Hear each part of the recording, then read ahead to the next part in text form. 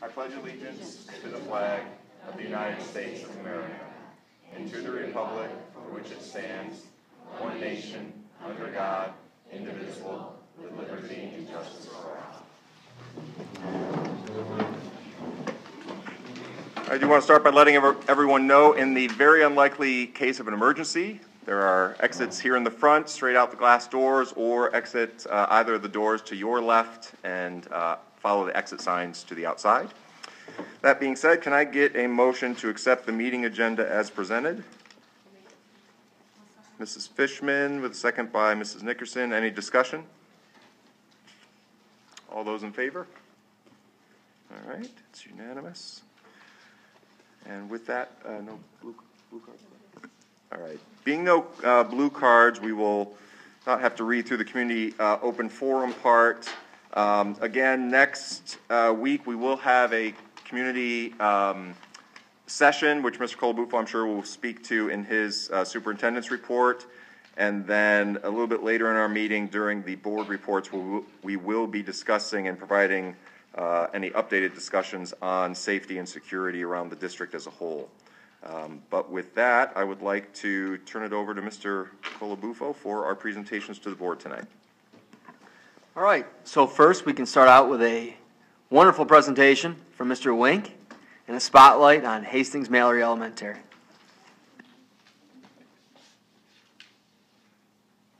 Thank you.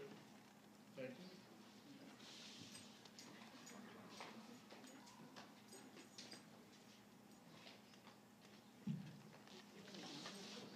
Thank you very much. I'd like to welcome tonight the Board of Education, Superintendent Colabufo, district administrators, colleagues, staff, and community members to our presentation tonight, Hastings Mallory 2.0, A New Beginning.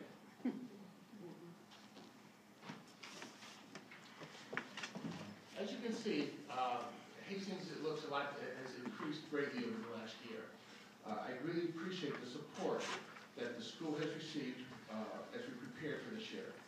We know the importance of a smooth transition when redistricting, and are grateful of the support we received from the community and the Board of Education in order to make this year so successful. As you can see, we've almost doubled our student population, not quite, but 150 new students, 20 new staff members, many who are here with us tonight, and almost all staff are actually teaching now new grade classroom assignments than they had in the past. We had a lot of construction work here with the main office, classrooms for UBK, speech and AIS and special education, and we were able to get an expansion on the staff parking lot. We're still hoping for the future for the community parking lot, but we're very happy with where we are right now. To get to this, we started last spring. We wanted to be transparent. Starting early on and working with Mr. Colabufo and Mrs. Phillips and the CSTA, we worked to make the transition for staff to be as seamless as possible. HME appreciated the hard work of Paul Brissett and his crew in making sure we were ready for opening day. On the instructional side, I was thankful of the work done by our instructional team that is comprised of a group of teachers that came in over the summer along with Ms. Gertzman, and was able to create an instructional plan that was both relevant to the needs of our students and was aligned with C-Square 2018. For our families, I'd like to, we created an opportunity for our new students from Miller Hawk and Central Square Intermediate to visit. We had our incoming families at multiple school events, including a carnival we did on the last week of school, and we did have a pancake breakfast at Easter last year. Easter Bunny was with us, and we did have some of our new families join us then. I'd also like to thank the staff. They came in over the summer on their own time, so we could do a supply drop-off where our new families and existing families could come in, meet their new teachers, get a lay of the land, and get to say hello before the first day of school. I would like to thank the PTO for their efforts putting on these events. So much of what happened at HME is due to the support of our PTO, and their support through this whole process was truly awesome. And then the school year started. team building. When you have so many new people, you have a need to bring them together. At this time, could everybody please take my staff stand who's new to Hastings Valley. New to Hastings. And then have the staff stand who are teaching new positions than they did last year. Okay, and so this is just a picture of what we had to bring people together from different schools and from different grade levels. Thank you all very much. You can see, thank you.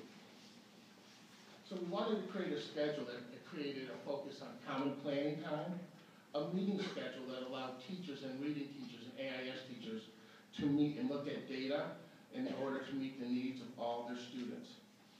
It is never, and we also created learning walks, this is very important, learning walks with teachers of multiple grade levels where we walk around and collect data on how our instruction program is going at Hastings, and then we're able to take that information, discuss it, and use that for the future professional development planning. I'm so proud of the efforts of every staff member and the professionalism through this endeavor. For students, we've been able to expand their complete educational experience. In particular, I'd like to show focus on our running club that we have this year every Tuesday. Our running club is ran by Tammy Hellethwaite, Kelly Foster, Kelly Corliss, and Katie Gieseman, among other staff who have been able to participate. During the warmer weather, they're outside, and lately, if you can't go in the halls on Tuesdays because you get ran over by a bunch of students and teachers. And it's been absolutely wonderful. We've expanded our student leadership opportunities for our participating fifth grade students. I'd like to thank Autumn Sutton, Kristen Bell, and Jody Lewis for their efforts working with those students. Between our new instructional and social initiatives, Hastings is ensuring all students have a well-rounded educational experience. Which leads to a year that everyone should be proud of. In my opinion, the school has a warmth and feel that only a truly exceptional staff can bring together. I do not feel like this is really year one. I feel like we've been together a long time. As stated earlier, we had many wonderful social and instructional experiences for our students this year. At this time, I would like to focus on one of those instructional initiatives, one that exhibits collaboration and hands-on learning of our students. And I'm now going to turn it over to Mrs. Bell, our school media specialist extraordinaire. Thank you, everyone. I wanted to thank Mr. Wink's administration, board members, all the staff and families that have worked with me when I come knocking on the door saying, what can we do together? Today, I'd like to focus a little bit on what's new in the library, and then I have some of our teachers and some of our students that have come to showcase the work that we've done collaboratively. So what's new in the library? The Chromebooks. Every time the kids come to the library, we have them bring their Chromebooks so that we can get them used to using them. The upper grades now are working on typing in addition to library resources, and I'm really trying to expose them to the resources that we have that either we paid for, the state, or the county has paid for. And it's wonderful to watch them when they say, oh, I didn't know you had that, or oh, look what I just found. So it's a very cool thing. New book collections. I'm rearranging the library to make things more accessible to our students independently. So if they're looking for a certain series, they can go to that. I'm also adding series that are high interest, low level, so that we can start reaching those children that have difficulties with reading, but they can be at the same spot as their peers. So if you have a fifth grader that's reading on a very low level, what I've noticed in the past is they're embarrassed to go to the easy reader section. So these new series, one of which is the branches through Scholastic, look just as cool as the other ones. So they're all over there and they feel more comfortable, and I've seen their reading grow from this. I'm also starting a section of books that are recommended titles that go along with the domains the students are reading, and this will be there'll be separate shelves, and teachers will be contributing to that, other resources that they might use to support what's in the classroom, and that will be kind of a reserved section for them, so that So for instance, 3rd and 5th graders doing astronomy, we have that section. They can go over and use the books and supplement their classroom materials. Collaborative research projects, which I'll get to in a moment, but I've been very fortunate to work with almost all grade levels in some capacity, either through having them come to the library as a grade level, as a class, or as just a few students from each classroom to do these extension activities based on what they're learning. Battle of the Books, the reading program that we librarians promote. This year in Hastings, I've been told we had the largest group. We had 10 5th grade teams. We had 14 3rd and 4th grade teams. They all did a phenomenal job.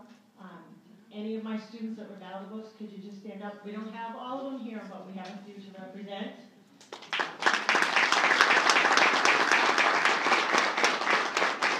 My 5th grade winners were the ALA readers. They were Andrew Waters, Abby Tetrold, and Lila Kurtz, who's not able to make it this evening. Our 3rd and 4th grade winners were the Rainbow Readers. So it was Abby Fazzino, Alicia Rosario, and Caitlin, sorry. I get nervous with these things. Caitlin Richards. So the nice thing about our teams this year, guys, you can sit down, is that they were a mix of both Hastings students and former CSI students, so it was a nice way to bring the two together. And as I mentioned earlier, the typing practice, we've been working with the typingclub.com, so the kids, one of their choices when they come in, especially on book days, is to start working on using all 10 fingers, which is very difficult for many of them, and to reposition them so they're not with a game console. So that's just some of the things we're working on. And also, on a side note, the National Association of Libraries have come out with new standards. So we've been very fortunate through our department and through our SLS office through the county to be able to do a book study so that we can learn what the new standards are.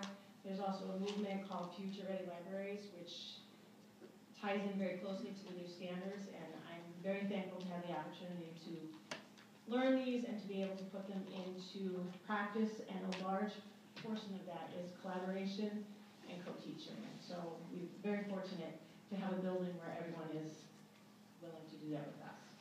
So without further ado, with my kindergarten friends, Mrs. Kelly Foster, Dominic, and Evan, come on up.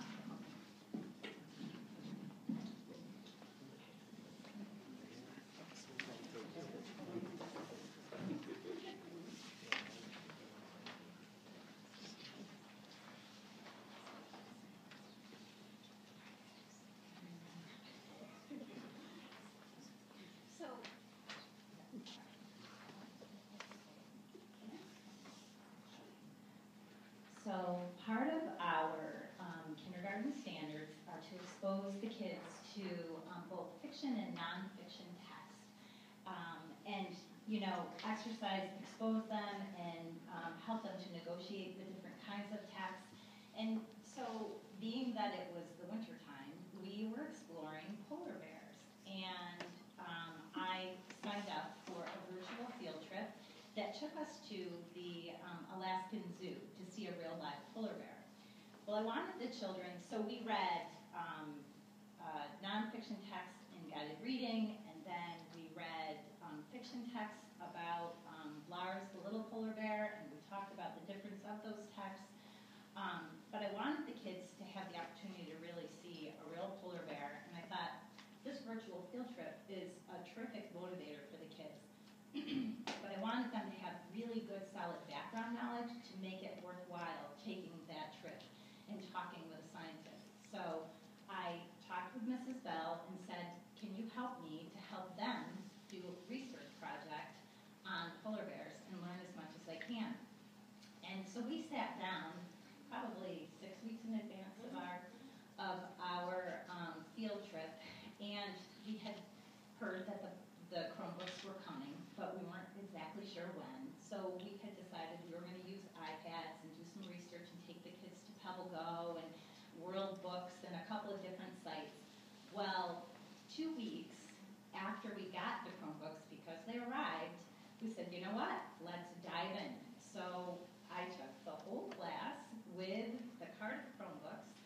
had practiced in the classroom, having the children log on by themselves.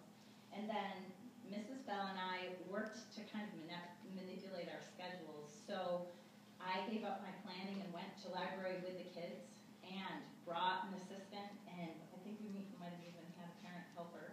So we had lots of extra adult hands, and we had the kids, a good majority of them by then already could log in.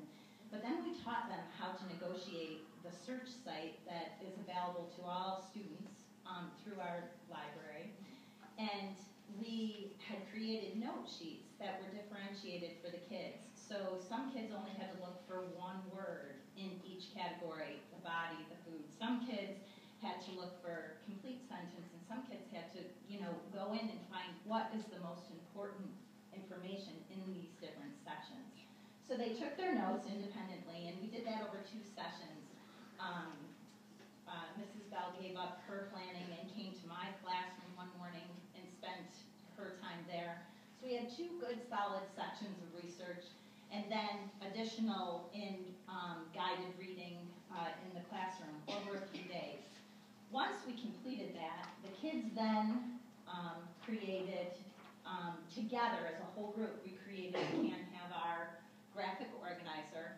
So then the kids had their own graphic organizer that they had to fill in, and they had a polar bear diagram that they had to label. And then, from there, we had our virtual field trip.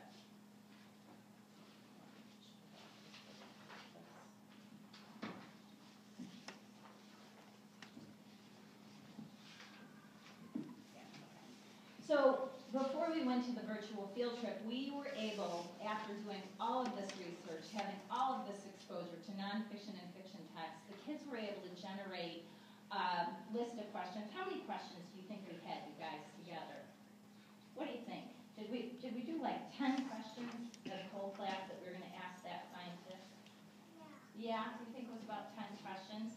So we went through and we made up 10 questions that we hadn't found the answers to yet. So then we watched the video. Was that pretty good? Yeah, what did you see? Can you tell them what did you see on the video? I saw a polar bear. Yeah, do you remember what his name was? Do you remember that? No, do you remember that? Wasn't it blue? It's Lou. Yeah. Come on over here. Come on over here, you guys. Okay. So we went and we did that with the assistant of Kristen Edwards. She came and helped us, and we talked to that scientist, and we were able to talk right back to her, weren't we? Yeah, that was pretty cool, wasn't it? Yeah. So we learned all kinds of things, and when we finished, then we needed to process what we learned. So when we did that, we painted a picture of the polar bear. Dominic, would you like to hold up your picture? And Evan, can you hold up your picture? Show these guys over here, and then show the audience over there. Didn't they do a good job on their polar bears?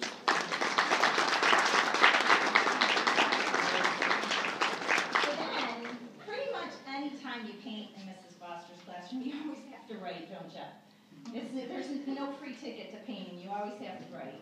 So, Dominic, can you read to our friends what you learned about the polar bear?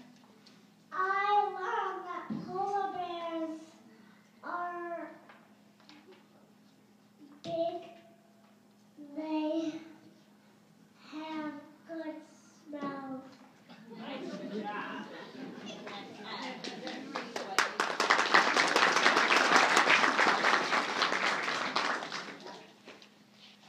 I learned polar bears have 2 sets of teeth. So ultimately, working together, I obviously could not have done all of this independently. Mrs. Bell, she truly has offered so often, anything you want to do, let me know, anything you want to do. She's so open. And we truly are grateful, aren't we guys, that she helped us with all this research. What do you think? Was it the best? Yeah, it was the best. Thank you. We wanted to showcase kindergarten to show that these projects don't only have to do with the upper grades, which often people believe that the older kids can get more in depth, but this is a perfect example of how we can reach the primary kids on these type of projects, and Mrs. Foster and I are already in talks for our next one. Moving on, first grade, we are in the works for a project. We just haven't fully worked through the plan yet. So I will move to third grade. My third grade friend, come on up a million. So over the summer, third grade approached me about doing some type of extension program with maybe pulling some kids from each class. So the first project, which I have the pictures up there, I pulled 9 kids, and we did an author study. They were reading The Wind in the Willows in class, so we learned some more about Kenneth Graham. We learned about Roald Dahl, because they were reading BFG, right? We were reading the BFG in class, so we wanted to learn some more. The kids read other books by those authors and were able to present it to the rest of the third grade. Our second group, we had 9 kids. There's 9 kids as well, and their unit was the human body. So they had decided that they wanted to do something different than a PowerPoint presentation. And this is my friend Amelia, and she's going to tell you quickly what we did. We made a breakout box, and we also did a lungs activity, and we did a bingo. So, can you hold up the lung activity for me? So that was our lung activity. That was one of our stations.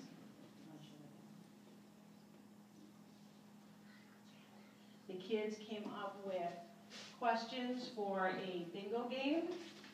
And then, I'm not sure if people are familiar, but the newest, biggest thing is the breakout boxes.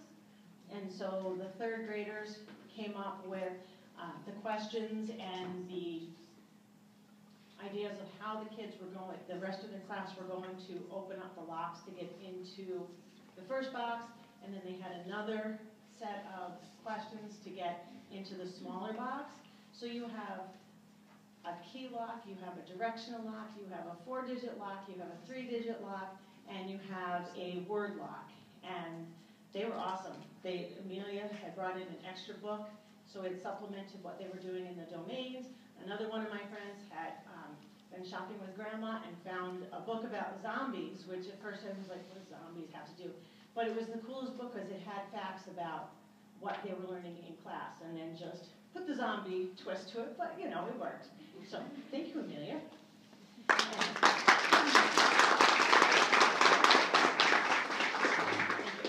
And then my third group was, I had 6 kids that came down.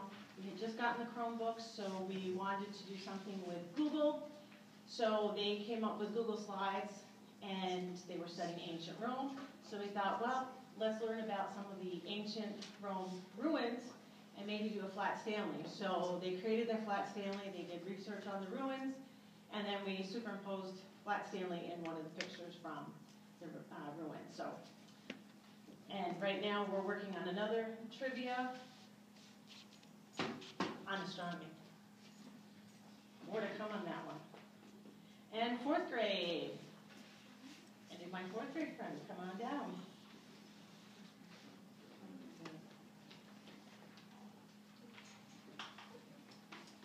So, in the fall, the 4th grade teachers came to me about an idea of doing something on a grade level. And we wanted to incorporate it into the Olympics because that was what was happening then. And in their math and science, they wanted the kids to start thinking about how we can use this on other things. So learning, you know, what degree you have to make a slope to make the skiers go this fast or something along those lines. So for about a week and a half, all of 4th grade came to the library in the morning with their Chromebooks, and we had given them the choice of what sport they wanted to learn about, and we had, 4th grade team had created a Google Classroom, and we had listed the resources they could go to, and they did all the research, and then in class, they created these wonderful projects. I know some of you came to see them when we had them for display, and it was just an amazing thing. So thank you for all of everyone that participated. Guys, did you want to say anything? It was kind of difficult to make call it the flags because we had to use our Chromebooks and we had to search it all up and we had to figure out which flags were actually for hockey and which flags were other sports. We struggled transporting it.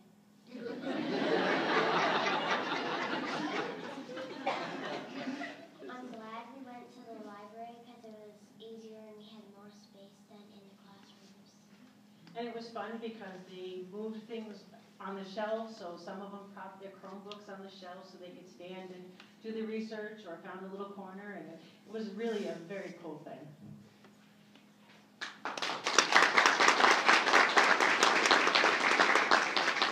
And last but not least, 5th grade. Sorry. Mrs. Schaefer approached me about doing a project. She does a Genius Hour project with her class, and the kids have to come up with a question, and they have to do research and then create some type of a presentation. 5th graders, you want to come on up?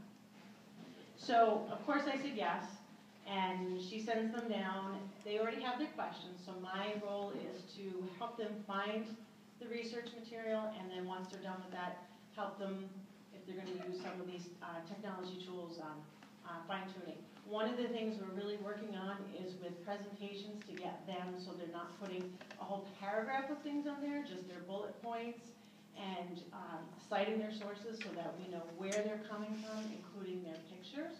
So I have a couple of my friends here today. Ms. Abby Tetrald did a wonderful one on lemons, and she'll share something exciting about lemons. A couple of slides I did on my lemon project was how you can use lemons for to cure like a poison ivy rash, or you can just use it as a nice summer drink for lemonade. And Edward, and he did it with a young man named Tyler, did a wonderful one on hybrid cars, which I learned a lot about. Want to say quick? No problem. And then I had a group of girls that wanted to know about Maine wool, so I never heard of that, so that was new for me as well. So it's been a wonderful experience. 2nd grade, some of the teachers did a mythology project, so during library we had them researching whatever god or goddess that they were working on, and they're going to be starting an insect project, so during library we've been introducing them to different sources, so it's all fun. Thank you.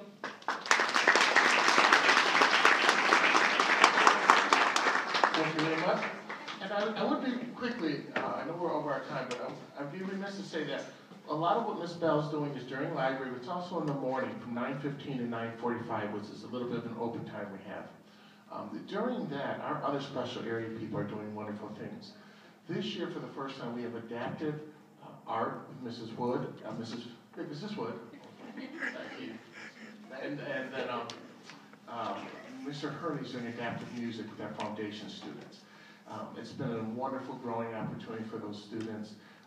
In addition to that, we are having our foundation students spending more time in gen ed classrooms where they're being exposed to more curriculum and great teaching. So we're really thankful for their teachers who are with us. Mrs. Lee is here tonight, who's been a great, I think she was. There she is. Okay, yeah, right down there. That's it. And she's been with that and the classroom teachers and the collaborations has been absolutely wonderful. They've done a lot of great work, and I just think they all deserve their dues for all that hard extra work they put in. So thank you, staff, very much. Appreciate it.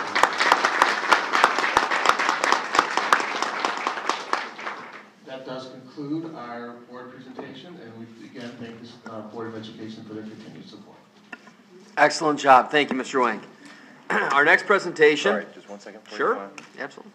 Sorry, just not really questions. A couple comments though. One, thanks. Great presentation. I just wanted to recognize for all the HME staff, everyone involved. It's simple. It sometimes goes kind of slips through being noticed that we as the board make decisions like, for instance, closing down CSI, which affects students and staff and everything else.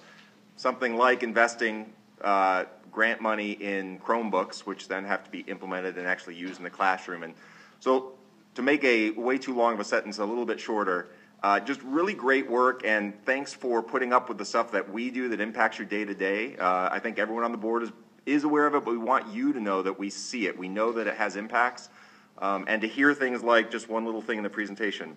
Mrs. Bell gave up her planning time. The reality is we know you didn't just give it up. You did that planning later, probably at your house on your own time. And so for all of you that do that, we really appreciate it. And it is great. The Olympics that we came to, Mr. Loy was here, and I apologize, I can't remember who else, but it was an incredible event, and it was great to go around, and I asked a couple of the students about the Chromebooks, and it's exactly the answer like you would love the script, because the Chromebooks are never meant to be any sort of replacement. It's an additional tool in the tool belt. But the student's response was, I think the question was, how do you like the Chromebooks? Like, are you learning more? And the little kid, I don't remember his name, but he said, I don't think I'm learning more, but I'm having more fun learning what I'm learning. And that's really the goal of it. I agree. When the staff just jumped in right with both feet, it's just only going to get exciting when we think what the future is going to bring with the Chromebooks. And in the classrooms, you go in every day and kids are on the floor, they're sitting in the windowsill. Chromebooks are used all the time. And then when you see our kids going to the art room, for example, the teacher's pushing down the Chrome cart because the art teacher is going to use Chromebooks in some form of her art classroom. So they're really starting, they right from the get-go started to embrace what other possibilities are, and we really look forward to seeing what that's going to be in the years to come. And really for our kids and the multimedia and all the things they have today, it is a great hook. It's something that they're used to doing, they like seeing, and if that's the tool, then it's a great tool, and we'll continue to use and excel on it to help all of our students reach their potential. Yeah, and just a quick piggyback. So I know a lot that goes on in this building because I pop in here from time to time, but also board member Lori Wood volunteers here, and it's just praise for your staff.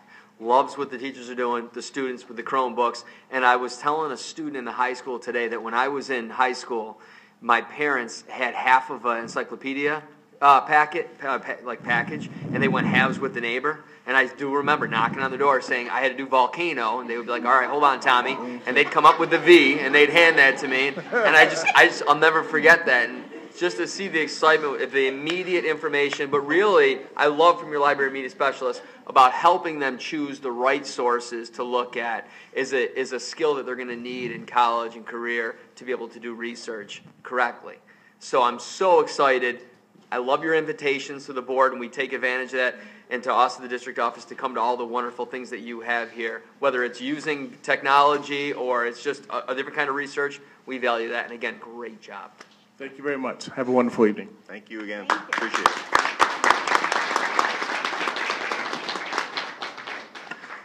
Moving right along, we have our next special education presentation from Ms. Teresa Ross, Executive Director of Pupil Personnel Services. The title that keeps on giving me. Well, thank you. The little guy took it with him, and we left.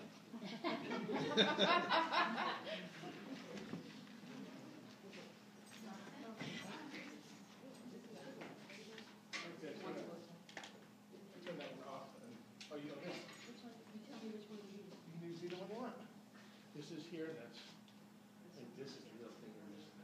Which is one that they need for that? They can use either as long as they speak up. So that one would be bad. That one would be bad. If you have a push button. It is pushed. Either one. Super. All this technology. I have to piggyback before, and what a group to follow. But you talk about the Chromebooks and the foundation students here in the building that are so near and dear to what we do. I was here a couple weeks ago when they had the third grade Viking walk, and to see three of our students. One did, she had labeled a Viking ship, one had built the Viking ship, and then another one had taken the Chromebook and had a video.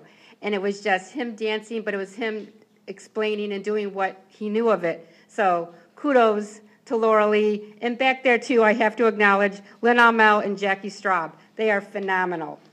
Here.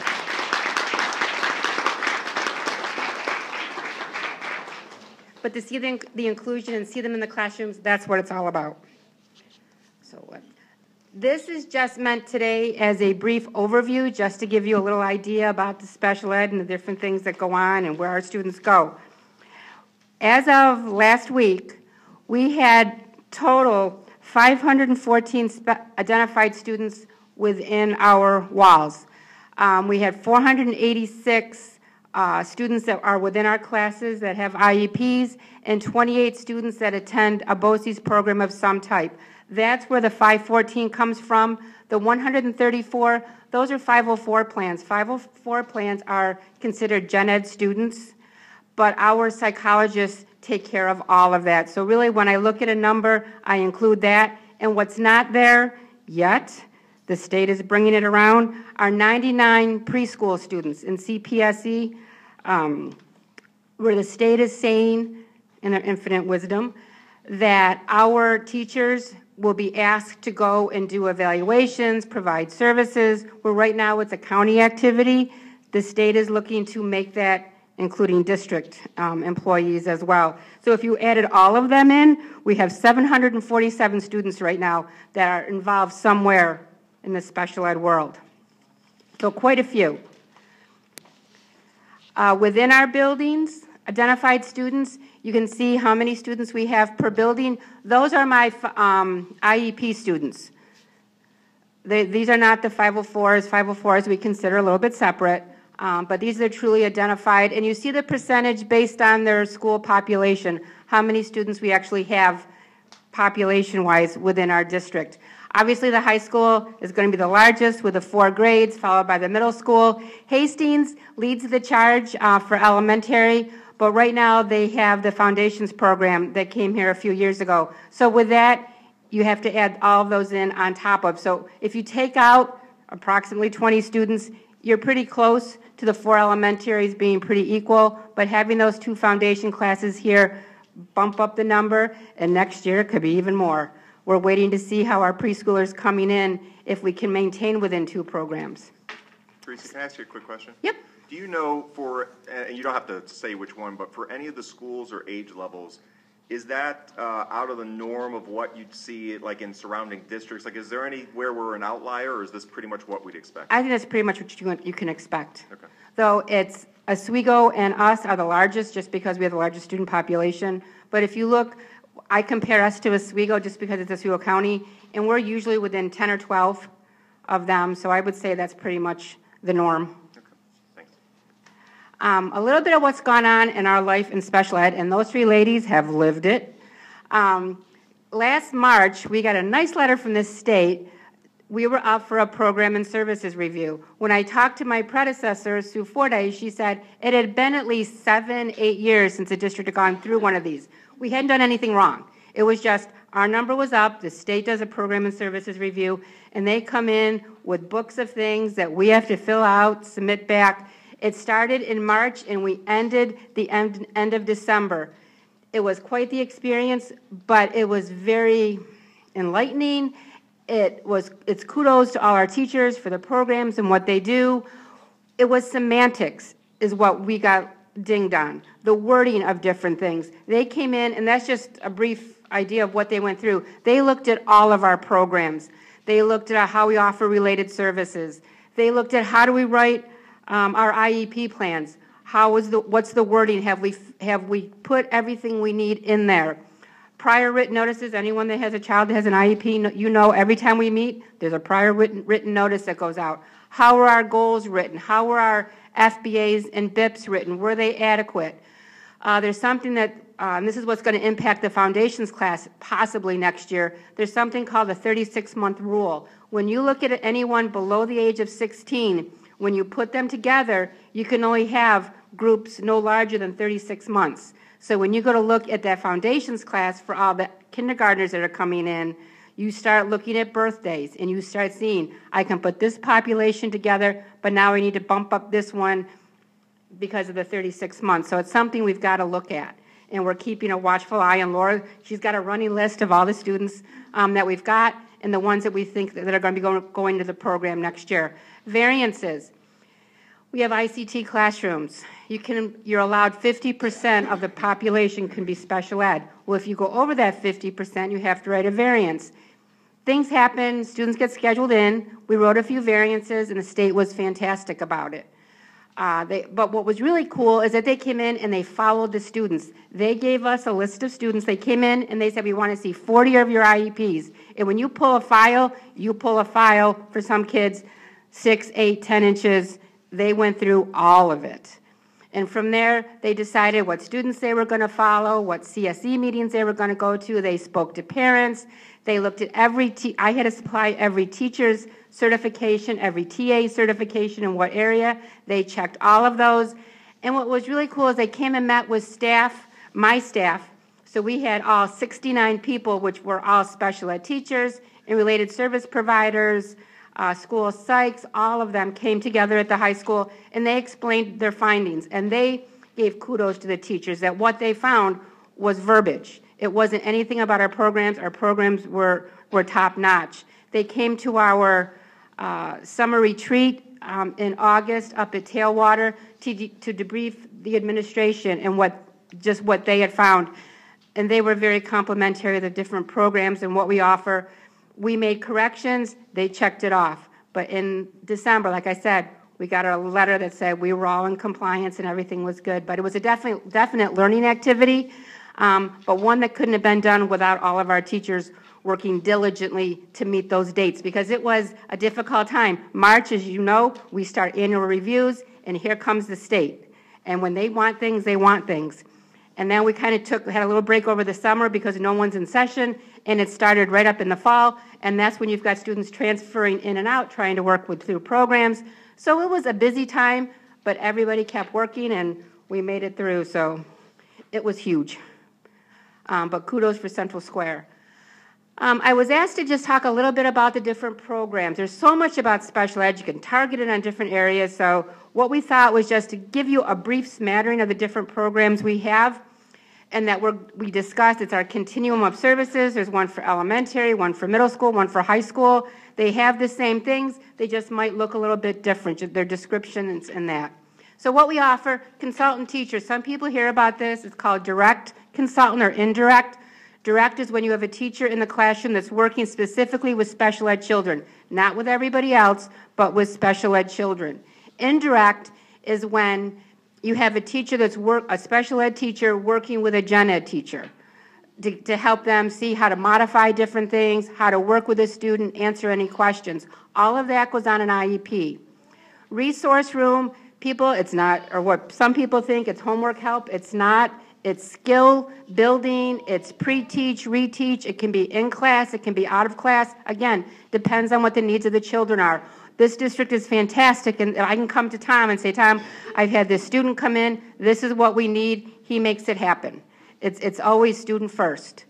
And that it's not like that in other districts, and I hear about that from other directors when they'll say, what kind of programs do you have? And I'll share this. I know I shared everything that we offer with a director at Phoenix, and she's like, wow, you guys, you really are student-centered, and that's what we are. So we have resource, and all of these at the different levels. Integrated co-teaching, the elementaries do this the best. They're with their teacher the whole day. They have a special ed teacher that comes in for ELA and math, and they're working with everyone. That's the nice part about integrated co-teaching. It's not just a special ed teacher coming in to work with a few students. It's a special ed teacher coming in, working in conjunction with that gen ed teacher to really work with the entire class. One day you walk in and the special ed teacher might have a couple special ed students in a gen ed. The next day you've got a gen ed teacher who's working with a special ed, and they get to work with the high, the low, they work with each other. So the programs, the elementary, it works. It's been here the longest. It was here when I got here. We have ELA and math ICT at the middle school, and we have a little bit of it at the high school. And as you move up content-wise, sometimes it gets a little bit more difficult. You're focusing in on what regions, what do they have to know, and those kinds of things. But the elementary, they do a phenomenal job. We have special classes. They're called 15-1s. These are the students that are very low cognitively, are more than 50% off grade level. So if I've got a 6th grader, they're reading at a 3rd grade reading level. We still need to expose them to the content, but in a different way. It's prioritized. It's modified. We start that in middle school, and actually next year we're going to start one again with Tom's okay. A 15-1, we're calling it a Bridges program in the elementary. It'll be one classroom for fourth and fifth grade students.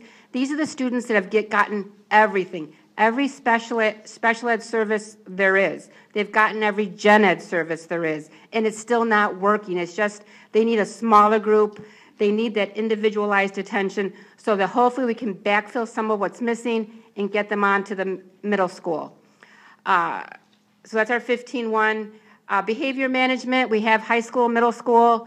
Those are our kids who are social emotional. Those are the ones that have a long list of referrals, a long list of suspensions. And our goal is always to keep our students in-house. To only have 28 students going to a BOCES program is huge. In past years, we could have been in the 50s somewhere, where teachers are working diligently to keep these students within our walls. They're our students. We want them with us. But we have behavior management at the middle school and the high school. And then our foundations, like we've been talking about, we have the 2 classrooms here, one at the middle school and one at the high school. And these are BOCES programs. And I have a little goodie for you when we get done. I'm always asked, what are the different BOCES programs? What do they mean? Well, what I did, this is what we've got. This is where we send students. Right now, I can tell you we have 3 students in our full-day work-study program at Fulton. We have 5 going to a half-day program, which means half their day is spent at the high school, and the other half they get to go out to SUNY Oswego and actually take classes in learning different job skills, and then they'll place them either on campus or in the Oswego community.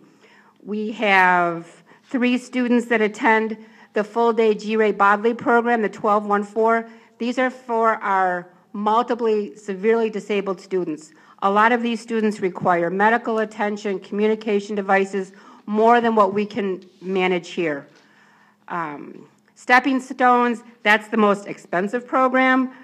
We have 2 of them, and it's held at 4th Street, and Hillside is connected with that. It's the medication management, it's the mental health part, it's the family counseling. It's really a team effort. And again, students that when I first came to this job, I think now 5.5 years ago, are now, those students are back in our program. They've graduated, they've walked our stages. So it's what they needed at that time. They learn the different strategies, they work with Hillside, and they come back. The Strive program, it used to be called the 611. There are 3 sites. One is the city campus, are the high school kids. Central Square Middle School has a program, and Maroon Elementary in Phoenix.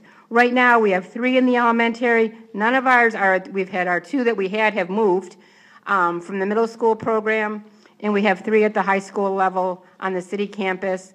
And the full-day autism is an exciting program. It's been going now, I want to say, for 2.5 years with city. We've tried, and Melanie Payne is she tried everything. And I can think of this little boy we had at Millard Hawk, and Melanie tried everything possible to have this little boy feel comfortable and want to be in the school. And it was just too much. He was phenomenal. The dad was great. Melanie and the TA, that you name it, they tried it, they researched it. It was just too much. Well, now we have an autism program that we can send students to. The elementary is held at APW Elementary, and we have 4. We have 3 students in the middle school program at our middle school, and we have actually 1 full-time and 2 half at the program on the city campus. But it's something that's new that wasn't available. So much in the past, if you look at the Strive is really behavioral. The Stepping Stones was the mental health piece. The full day at G. Ray Bodley were for the multiply disabled. And then you had your students that you might be looking at a local diploma, a CDOS, a skills and achievement. They really need the workplace hours and the transitional skills. Those are the 2 work study. We had nothing for autism students. And if you could see this little boy and what he's doing now, is just phenomenal. I've seen these children when they came to the district, and to see where they are now, it gives you the chills. But they're phenomenal programs, but we do everything we can to keep them with us first. They are our students. When need be, we send them off, and then we bring them back.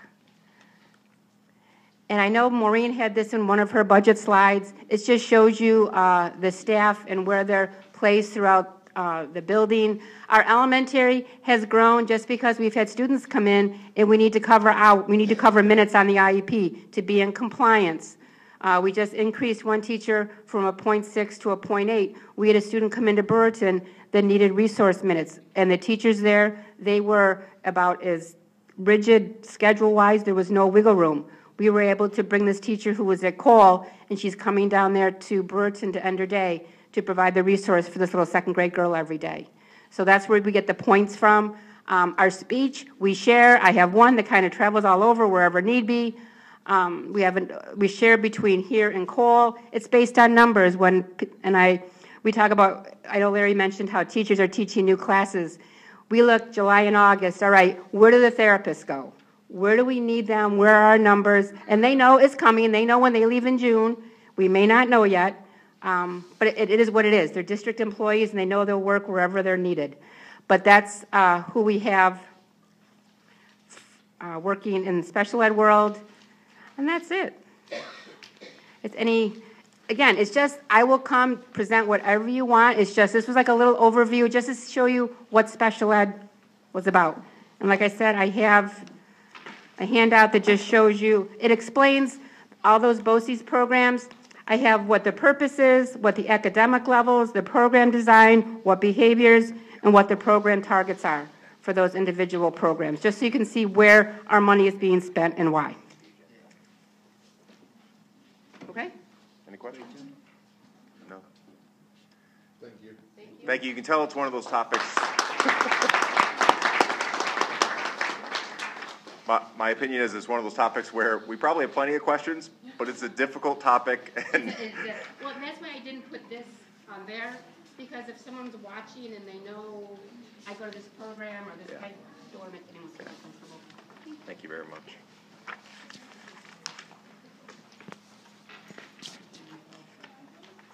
We're going to make a slight modification to the agenda. Just move the budget presentation. We'll include it in our superintendent's report when we get to that. And we're going to kind of run through just approving our meeting minutes so that we can be respectful of some guests we have here in their time and have them join in the conversation. So can I get a motion to approve the meeting minutes for February 26th? I'll make the motion. Mrs. Fishman, second by Ms. Wood. Any discussion? All those in favor? Thank you. All right, and with that, we're going to move to unfinished business. The first topic under unfinished business is district-wide safety and security. And in particular, we're going to be discussing, I would think, in some length, the proposal and topic of safety patrol officers. And so, Mr. Kolobufa, I'll let you begin this and introduce our guests. Yeah, so I thought people in the audience wouldn't mind if we delayed some fantastic presentations on fiscal stress and property tax cap. We just push that down a little bit, and then we can have a discussion again. Two of the people that I wanted to come here to speak today, just want to give a very quick backstory. So several months ago, well before the Parkland, Florida school shooting, we were looking at safety, and we're looking at the idea of school resource officers. If you are here and you're new to the district, we had a school resource officer that was a trooper that was through a grant that the state had given money to schools, and they were able to do that. But then that money kind of went away, and then a lot of districts kind of pulled back on that. But that's something that the board was very supportive on well before the school shooting. So when it was actually at a snow day that I had called. It was myself, board president, and Ken Sherman, the mayor. We're actually there filling a room with a bunch of school resource officers, and we were having the conversation, and we were talking about, how that we were interested in going that route. The person that kind of orchestrated that, our invite, was Officer McCarthy, who's here. Also, we have Harlan Fox, the chief of Central Square Police, that are here right now. And we just kind of want to give you an idea about this position called it's a special patrol officer. Originally we had safety patrol officer, special patrol officer.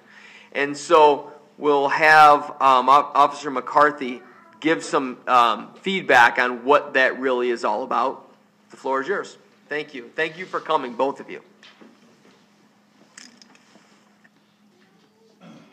Thank you for having us.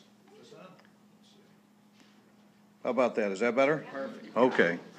Thank you for having us here tonight. I'll just give you a little brief background on myself. I was a police officer out in the town of Clay. I'm currently the Director of Security for the Liverpool Central School District.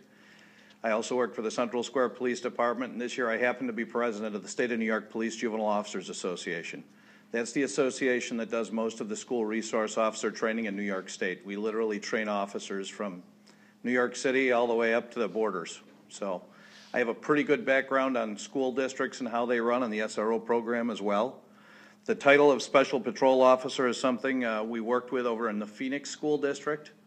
A big problem that you have is getting retired officers to come back because there's a cap on how much they can earn by the state of New York. They can earn no more than $30,000 a year.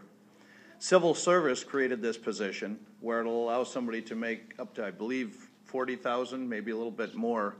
So it's an attractive thing to get a returning or a retired police officer who has a lot of experience to come back into the schools. All of these officers will have to be trained. It's a one-week training to become a school resource officer in New York State.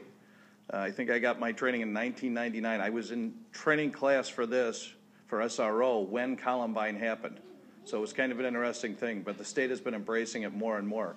There's a lot of pending legislation that's coming down the road. You're going to start seeing a lot more SROs pop up. So I think it's very proactive that these guys have been working on this for quite some time. I'm happy to answer any questions you may have. Well, and I think a key thing to point is some people said, well, in their mind, when they think of retired, they think of an older person. That's not the case. So you can have a certain amount of years in. For instance, I'm 43. Thank you. And I have friends that are also in my age that are police officers that are eligible to retire after having a certain amount of years 20 in. years, yep. 20 years. So they're at their prime, in great physical shape. I just wanted to say that because I did get a lot of emails from people thinking that in their mind of a retired person that was going to be coming in. I just wanted to dispel that. Correct. That's without saying anything of ageism or anything, because those people at that age are awesome too. Right. No, that is an excellent point. It's also important to note that they're going to have to maintain certification as a police officer in New York State, which would include annual training in firearms, all the training that officers receive. So he's quite correct. You'll have to have somebody that can meet the current New York State standards to perform the function.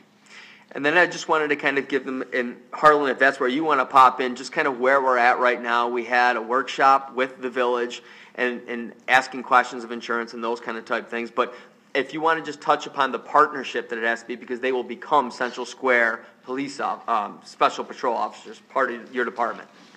Sure. That's correct. The thing is, whoever we get, it'll be a selection through the police and through, I assume, through the school, correct? Yes. Joint. And, right. It's going to be a joint thing, and we've got to see, first of all, if it's going to be okayed or approved, and then we're just going to go from there. But we're definitely ready to look into this as far as getting people into the schools. And I've been a policeman for almost 49 years, and I want to tell you all, I really think that this is something that we need, not only in our school district, but in all school districts. And we will, I'm going to be retiring soon, but we will, the village is looking at a new chief, and I know that whoever they select will be of special or outstanding person. Yeah. And the great thing, too, is there's research out there, and talking to some SROs, there's research out there that actually shows for school districts that have school resource officers, the number of burglaries and vandalism has dropped significantly because just having those officers within the schools and connecting with students, they hear things, that's their job, they're trained, and certain students just innately seek out the school resource officer to be able to say some things that are going on in the community. the superintendents had shared with me from Phoenix, Mexico, Fulton, and Oswego in our county that all have school resource officers. They raved about them for those same situations, whether it's regarding drugs, and that can do kind of professional development for staff, and even to talk to some students regarding, you know, some of the things that they struggle with. It's just a great resource, not just in case of that emergency that, God forbid, never happens, but it's all of the other things that they bring to the table. And for $40,000 where the district doesn't pay benefits to is pretty phenomenal to be able to have somebody that, as you said, that has to be recertified and top-notch all the way straight through. It's a no-brainer for me. Yeah, I would just, it's more of a comment, and it's really for people, community listening, because I'm sitting here thinking if I were a community member, what might I want to hear or know about this? And it was in being able to go to the, what was it called, the SRO meeting? Yeah, Onondaga County, the District Attorney's Office holds a monthly meeting with all the SROs, so we get together, talk about what's going on in our schools, and compare information, because generally if it's at one district, it's coming to another one soon. Yeah, and that was a great meeting. I was glad I got to go, because to me what it opened my eyes to was, you know, I look at the role, probably as I guess most people would, as at the point of any sort of incident, something in the school that happens, of taking action. And what became clear in listening to people from all these districts is it's 12 steps before that. It's, you know, knowing what's going on in the school, it's identifying how people are relating, and so there's just so many benefits to the position. And, you know, the fact that it happens to be a retired police officer that's authorized to carry a weapon is, my humble opinion, almost irrelevant. The massive benefit is all the skills they bring from a lifetime of experience of doing this role. And so it was great to see. The community, the other thing I would want you to know is there are so many things we as a board and as administration have to be careful about, and we actually have our law firm working on some draft right now for us. Is there are certain things that we're able to and will discuss in public. There's a lot that will be executive session because it impacts the safety of our staff members, of our students, and our community.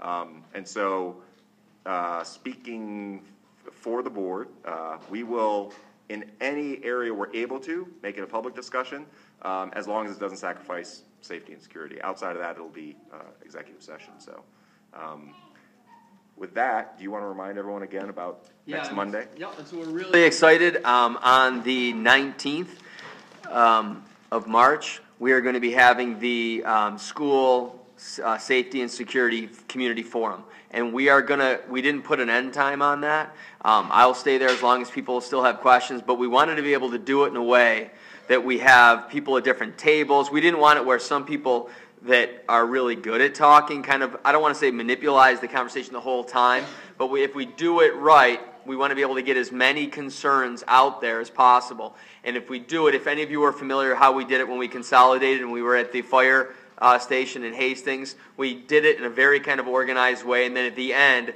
just the whole group discussion. So that way, people that normally, you know, feel that their voice, they don't feel really comfortable speaking to everybody, but they may at a table of 8 or 10. And so that's just another really good way to be able to get them and get their concerns out there. Because we originally had it on the 14th, but then there were things that weren't on the district calendar. It was elementary parent conferences. We had a teacher quickly remind me, and I changed that. And it was really good on the 19th. But as everybody knows, it's very difficult to find any day where you don't have something scheduled across the entire district. But we really feel the 19th is perfect. We also have the fire chief from Fulton, who Mr. David Eef. He's going to be there as well as children go to our building. He had some phenomenal ideas. There are things that other districts do in communities, community paramedicine, that we're looking into all of these different things, and then especially in a case of emergency, in which I can feel comfortable right now because there's nobody, kids here, the little one who really want to understand. But there's things that happen like during school shootings where the people just unfortunately they bleed out, and people put signs up in the windows, but it may take 2 hours. Well, with his background, that there are things that can be done by students that save lives. And the reason why I touch upon this is even if, God forbid, God hopefully, that there's never ever any type of tragedy like that, our students go off to all parts of the country or the world, and they could be at an amusement park and something were to happen. They could be boating and somebody's arm comes off. And it's just good that they have those skills. We talk about the attribute of a Central Square graduate, again, problem solving, acting in the moment. We want to make sure that the students, when they graduate from here, those are skill sets that we feel are vital in any community. So those are all things that are going to be discussed, and then how to build capacity with our staff, but also with our students to be able to provide them with those ongoing opportunities. In other countries like Sweden, that's part of the routine. They do those kind of things. In Japan, it's the same situation as well. They have that knowledge, and it's expected when they graduate. It's not just the academics, but it's this whole other piece, this community piece. And so we're very interested. And again, that will all be discussed on the 19th, as well as any concerns that come up. I thank the both of you. I've been able to call on you in my time in 3 years, and before that, I know that the district is often calling you. You're both a wealth of knowledge, and we really appreciate that. Any other questions from the board? Not a question, but a couple of quick comments. Thank you for coming, both of you, this evening. Correct me if I'm wrong. This school resource officer, very similar to getting back to what I'll call 1940s, 1950s beat cop, where they were actually on the street, got to know the people, It's more community-oriented policing. You're correct. Yes. Yeah. Okay. Which is a great thing, because then you know where the kids belong and what they should be doing and that type of thing, versus, as you probably know from being a police officer, covering hundreds of miles, and you don't get to see that. It's also a great thing for the district, because that officer may have been in these families' homes and seen the other side of life that the school doesn't get to see. So if they need those services, the officer can also direct the school that way. Gotcha. The great thing is that they will not be called away from our buildings. Correct. So if something was happening in a store parking lot, they're going to do an all-call. They would stay here in our school grounds. Secondly, I just wanted to mention, you were talking about some things. I won't be able to make it the 19th due to work, but I wanted to throw out there to you guys, there's a program called Stop the Bleed. And I have certified kids as young as 10 years old in first aid CPR ED. So it can be done by these kids. He's going to be talking about that in the 19th. Stop the Bleed. Yeah, I'm going to leave some of my cards for any of the board members that want them. It also has the association website. We do an annual training the last week of August, and that's part of the training that we do, and it's also open to board members, school administrators, teachers. We do extensive training in many disciplines, so that's an avenue if you're looking for some training as well. And we're not a reactionary district. Well before the school shooting, we had an active shooter, police officer come. He was actually one of the SROs when we were at that meeting. Came and did a whole thing, and our staff loved it. And I love these positions because they're not like they talk and then they leave. They'll be here within our school building, so that's great. Again, thank you so much. Thank you. Thank you.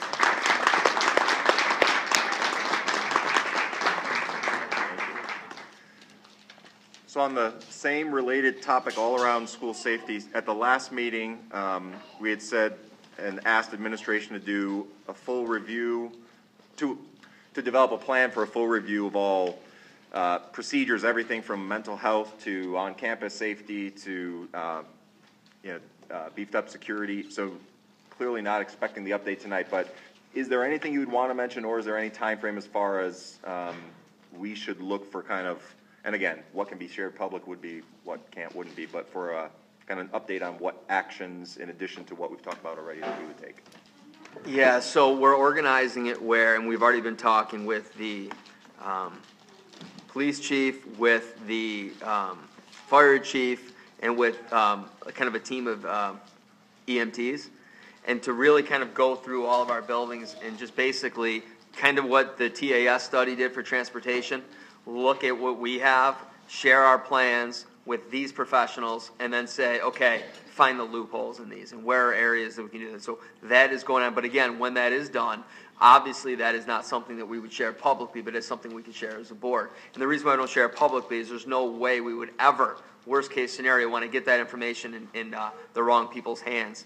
And when I get to my superintendent report, I will kind of continue this part regarding March 14, because I'm sure that there are parents that have called me saying, are our kids really going to be leaving the buildings? So we have been right on top of that, and I will continue that when we get to that part of my superintendent report. Excellent. Thank you.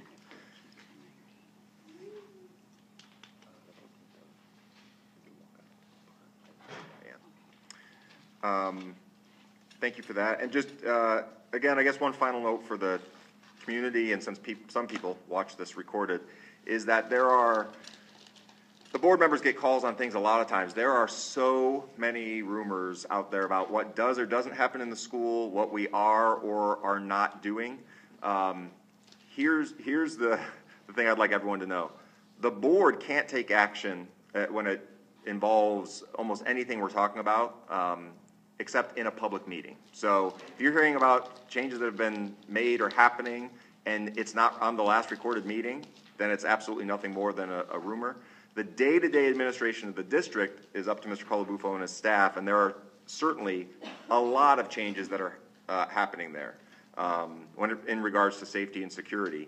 But we won't be discussing those at the meeting or publicizing it. But if there's ever any question when it comes to a building or something that's happening, again, we promote the chain of command, which is speak to the building level administrator, in most cases a building principal. If you don't get satisfaction or response there, then move up the chain, which is available on the website. I won't go through all of it, but at the end of the day, then Mr. Colabufo obviously is a resource. Board members generally are not the place to go to initiate the conversation unless you're simply providing feedback, because we don't run the district. So. Yeah, and I just want to piggyback on that. If somebody wants an immediate answer, again, I would go classroom teacher. We don't want to jump that. We have then the building principal. But again, if someone feels that something is so high, and this happens weekly, parents want to call me directly, I'm more than happy to have the conversation because it's often there's just rumors and misinformation being spread.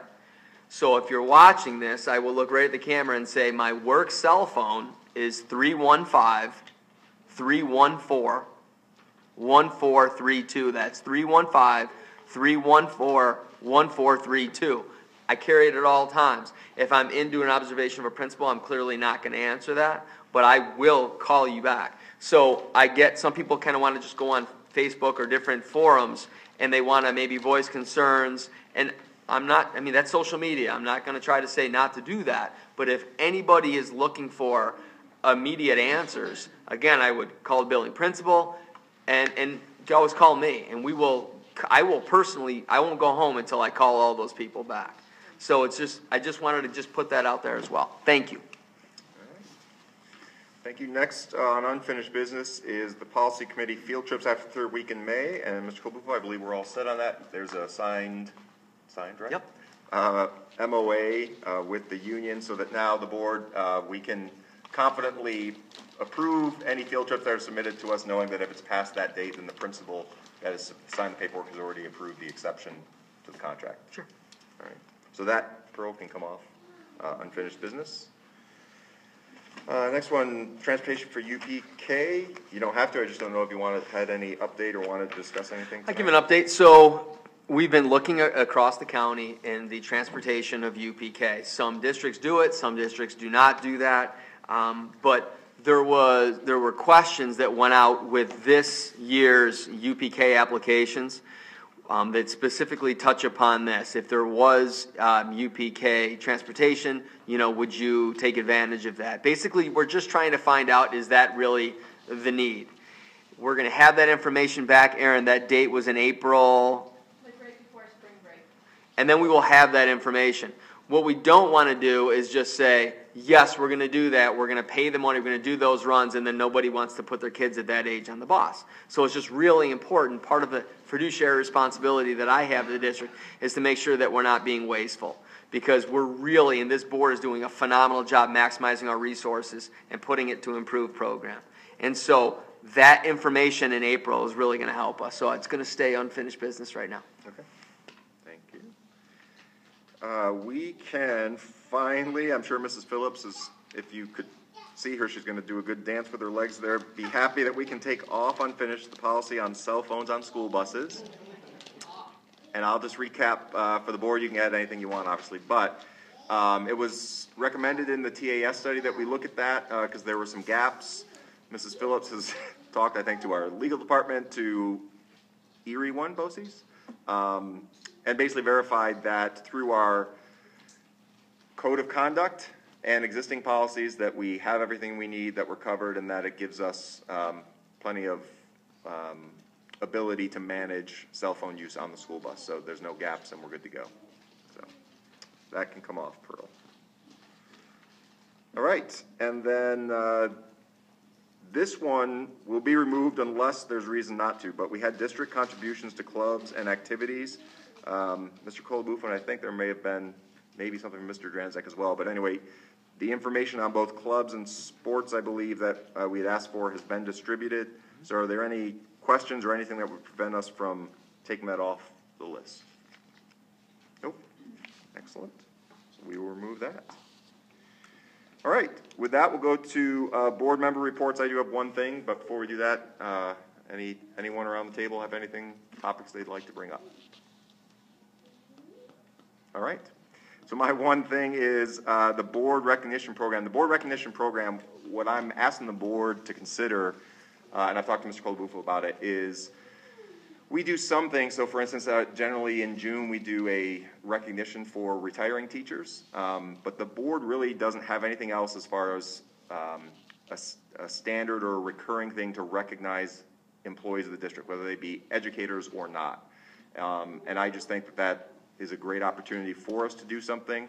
I have some ideas that I'd love to work with people on, but I think if the board would support it, I think it would be probably 2, at the most 3 board members if they are interested in talking about that. Mr. Colabufo, obviously, and then I would guess that he may assign or ask 1 or 2 people from the district to be involved. I know Mrs. Galvan is in charge of personnel, so that is a good choice. But just to give, yeah, she's like, yeah. No, just some ideas were around. So when it comes to kind of regular occurrences, we have new hires, and I think there's just some very simple things we can do to be more intentional about recognizing when we have a new employee in the district. Then we have tenure that happens, and we've talked at length, the board has, about the importance and how critical that is. Then the retiring, but then also years of service and length of service for teachers. So I'm not talking any big budget items. I just think there's some good recognition we can do. So is there anyone that has comments or would think that there's some issue with doing that, or is everyone good with just looking at implementing something? We're good to go. I like it. All right. All right, good. So, Mr. Colabufo, next meeting is 2 weeks away. Do you see any issue between now and then of kind of finalizing the list? And with that, if there are any board members that are interested, if you just want to, you can volunteer tonight, but you can just shoot an email to Pearl. I'll do it. This is what's interested.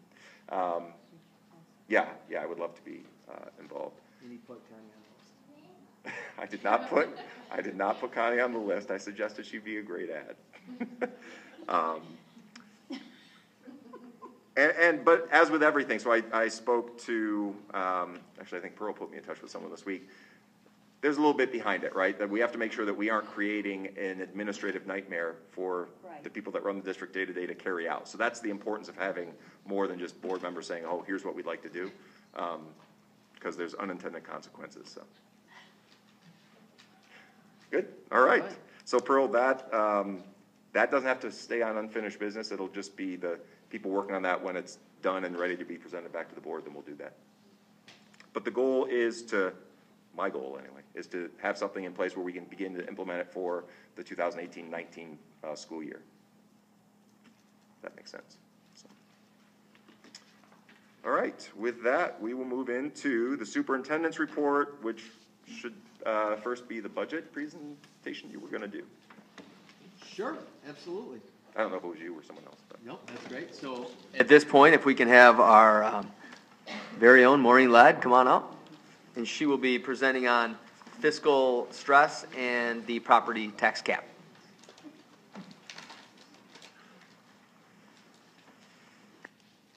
Riveting. Suspenseful. And it is the budget season though, so we do need to keep the budget. So in that thought process, I just wanted to do a couple of quick, easy ones tonight to keep us moving forward. We've had a preliminary budget discussion and we've had revenue discussions. March 1st is when the property tax cap has to be inputted into the comptroller's website. So we do know now that the number, the 2.04, is our tax levy increase.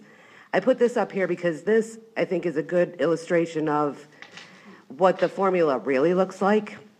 And when people say, oh, there's a tax levy limit of 2%, that's just the one little piece of it over on the right-hand side. It's an 8-step calculation to come up with your property tax cap. For us, this is what our tax levy limit looks like. Excuse me. You basically start with the tax levy that you're currently in, add in a tax-based growth factor, which is very interesting. This number the state gives to us, and it's supposed to reflect basically the increase in appraisals in the properties in our area. And then you get your subtotal, and then you basically adjust for on top of the line and underneath the line for pilots, IDEAs, and basically your capital tax levies. And what that's supposed to provide for us, it's basically the capital tax levies that count, is when we vote every year, we vote on capital expenditures as well. So if you have capital projects that were voted on in the past, or for us, our bus purchases, those things potentially add tax on top of your general fund budget. So these calculations are supposed to put that back in. Does that make sense? So they're giving us like leeway for voter approved increases that happened over the years. And basically what you do is you take your building aid against your debt, and there's you add and subtract those on the top and on the bottom. And that's where you come up with your adjusted tax levy limit.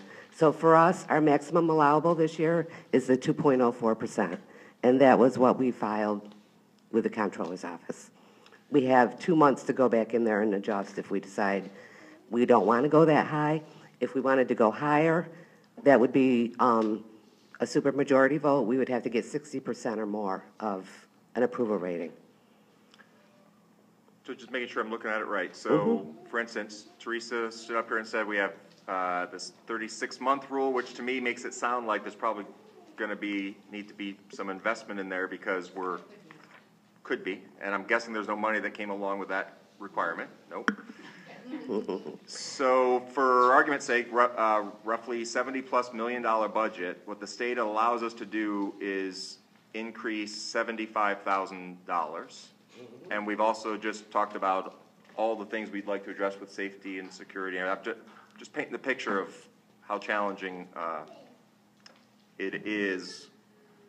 What seems like a great intent of keeping taxes down, and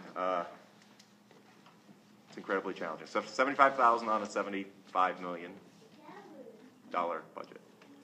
Yeah, actually it's less than that. When we say 1%, we're talking of the tax levy, not of the whole budget. Right. So, yep, it's a tough one. I used to put the another piece to this, and I didn't put it on because as the years go by, it kind of becomes more irrelevant because I think this is the 6th year of the property tax cap. But in the beginning, like say 28 districts went for the override, and not even 50% of them passed. And then the next year, it was like 17 districts went for the override. And it's slowly getting where it's just almost not acceptable. If you go out there and say we're going over our property tax cap, it has a negative connotation. So that's something we would really have to think about if we wanted to try that. Yep.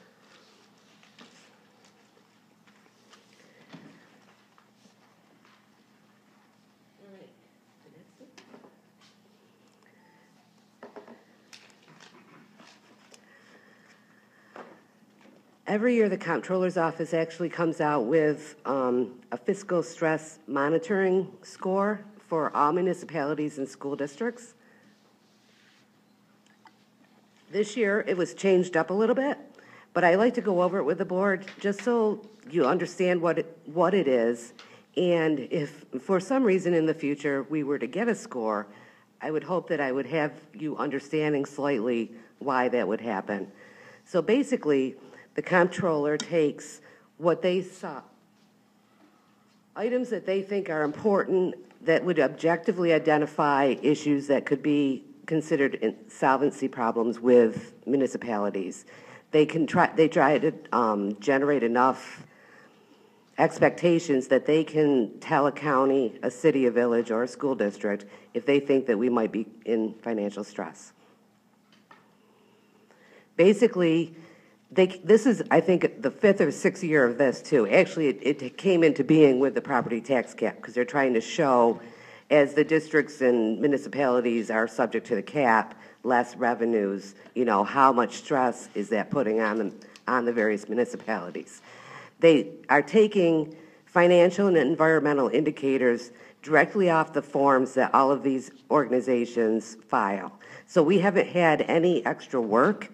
It's all been on their side, but it's been very interesting the way the calculations have started and what they have kind of morphed into. So there's two scores. You can get a financial score and you get an environmental score. And the financial scores for school districts are your year-end fund balance, your operating deficits or surpluses, your cash positions, and how much you're going to rely on short-term debt for cash flow.